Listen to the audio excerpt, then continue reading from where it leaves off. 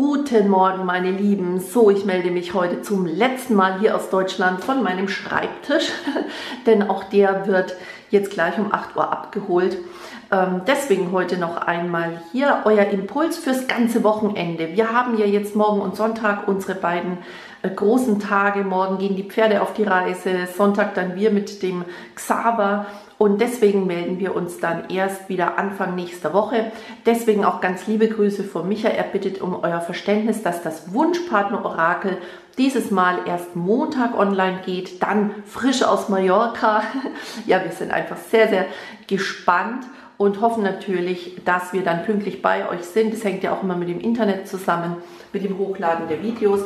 Aber auf jeden Fall bekommt ihr heute schon mal einen Impuls aus dem Tarot für das Wochenende. Danach werde ich uns noch eine Karte aus dem Deck Entfalte dein Selbst von Susanne Hühn herausmischen. Aber jetzt schauen wir erstmal, was steht unserer Family denn bevor am Wochenende. Aha, das ist eine Karte mit den 9 Kelchen, die hier als erstes gesprungen ist, die mir sofort sagt, es geht darum, dass du es dir richtig gut gehen lässt. Du siehst hier diesen Mann, der sitzt hier sehr, sehr stolz, glücklich und zufrieden vor seinen 9 Kelchen. Die hat er nämlich alle bereits gefüllt. Ja, also es könnte sein, dass du dich an diesem Wochenende wirklich richtig gut um dich kümmerst, Dinge tust, die dir gut tun, ja, dass du dir vielleicht auch nochmal wirklich bewusst machst, dass du der wichtigste Mensch in deinem Leben bist, ja. Und das ist auch die Karte im Tarot, die für die Wunscherfüllung steht. Also es ist gar nicht ausgeschlossen, dass sich dann auch einer deiner Wünsche erfüllt. Wir schauen mal weiter. Vielleicht bekommen wir mehr Klarheit zu den 9 Kelchen. Ah, okay. Dann nehme ich hier sofort wahr mit dem Ass der Schwerter. Es könnte eine Entscheidung auf dich zukommen, wo du wirklich für dich und dein höchstes Wohl entscheidest. Ja? Das kann jetzt alle Bereiche deines Lebens betreffen. Vielleicht stehst du vor einer Situation, wo du entweder für dich entscheiden könntest oder aber auch Kompromisse eingehen. Wir hatten ja mal dieses Thema, dass man oftmals Ja sagt, obwohl man eigentlich Nein meint. Ja, sowas könnte auf dich zukommen. Es ist auf jeden Fall dann wichtig, wenn du diese Situation erleben solltest, dass du eine klare Entscheidung für dich triffst und zwar vollkommen authentisch, so wie du bist. Ja?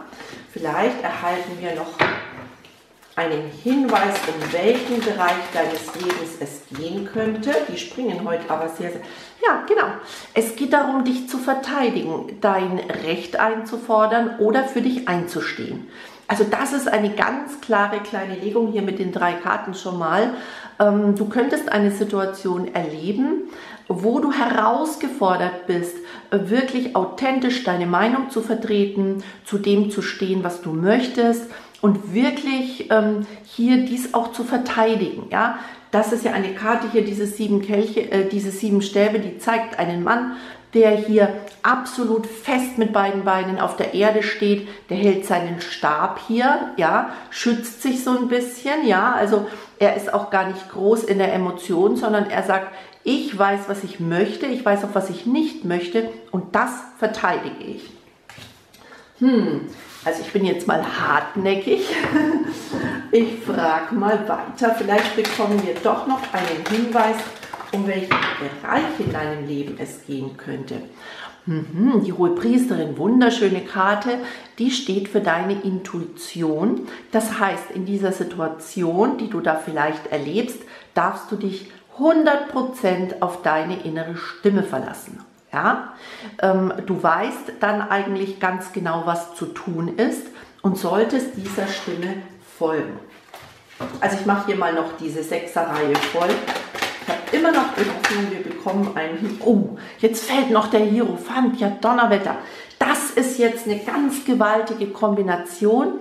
Das ist keine, ich sage jetzt mal, ja, Situation, die du erleben wirst, die so ein bisschen am Rande verläuft, sondern das ist schon etwas Gewaltiges, wenn hier 2 der spirituellsten Karten fallen wollen. Das ist etwas, das deiner Weiterentwicklung dient. Das heißt, wenn du in dieser Situation, die hier auf dich zukommt, für dich einstehst, ja, und entscheidest nach deinem besten nutzen, möchte ich sagen, oder du entscheidest so, dass du für dich die Entscheidung triffst. Also das scheint wichtig zu sein.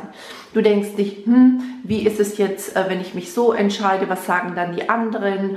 Oder darf ich das wirklich? Darf ich hier wirklich mal ganz klar meine Meinung sagen? Ja, du darfst.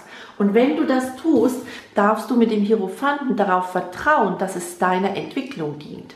Ja, der Hierophant ist ja auch die Karte für das Gottvertrauen, dass du sagst, so wie ich jetzt entscheide, auch wenn das vielleicht ein bisschen Angst bereiten könnte, ist es aber richtig und ich vertraue darauf, dass diese Entscheidung auch belohnt wird.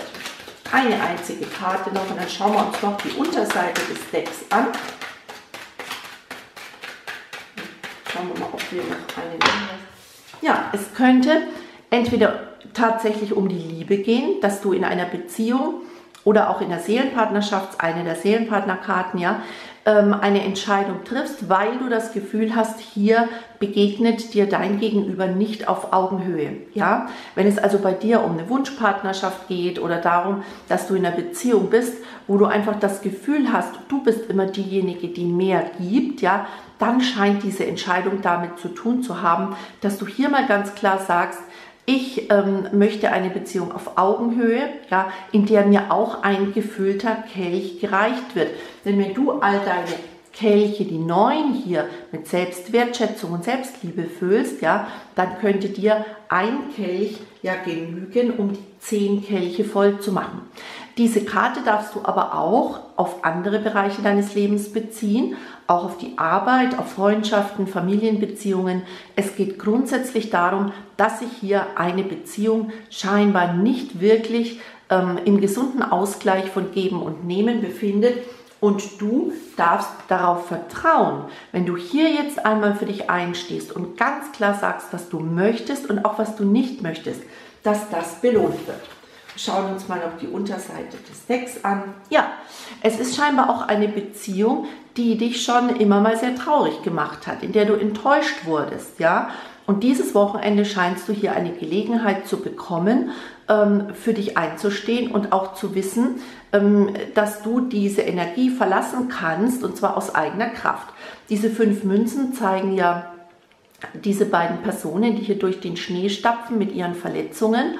Und dir wird scheinbar in einer Situation klar, wenn du alles weiterhin so machst, wie du es vielleicht bislang getan hast, wirst du auch weiter, ich bleibe jetzt mal in der Tarotsprache, durch den Schnee stapfen. Ja?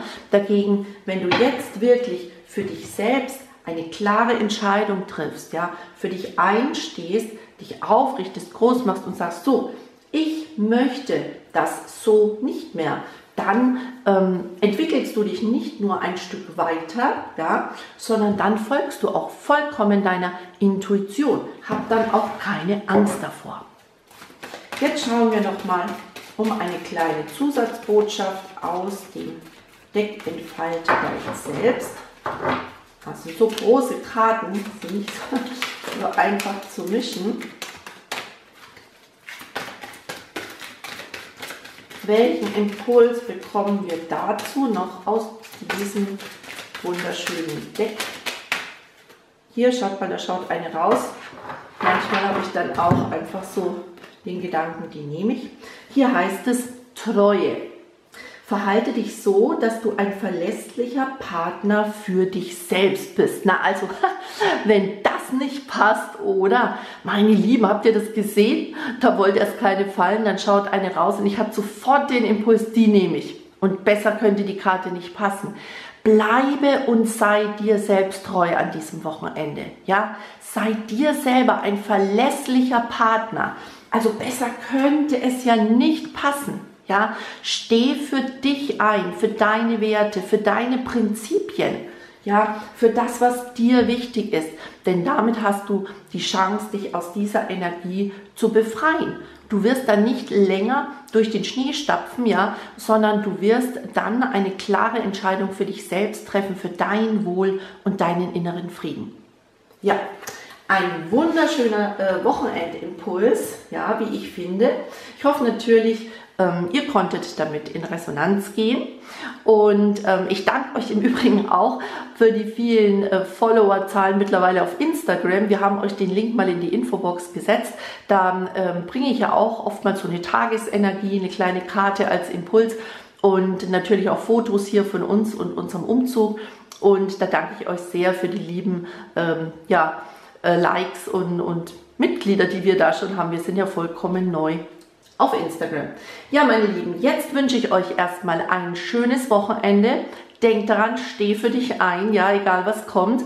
Und wir machen uns jetzt auf unsere Reise sozusagen in unser neues Leben und lassen euch teilhaben an jedem Schritt, der jetzt kommt. Wir machen immer mal wieder über das Wochenende auch so kleine Videos, solange wir hier noch die Möglichkeit haben, diese hochzuladen.